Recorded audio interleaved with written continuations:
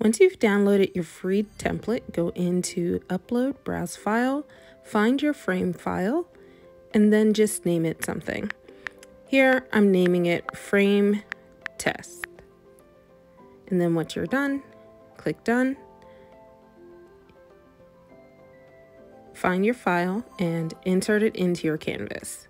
It will default to an 8x8 total frame, but if you zoom in, you'll notice that it is larger than 8x8. That is on purpose and that is okay. Next, go into your layers, select everything, and then ungroup. Then go into your score lines and change that from cut to score.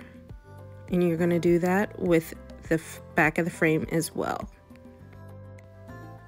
Once that's done, select your score lines in your frame, select attach, and you're going to do that for the back of the frame as well. And that's it, you're done.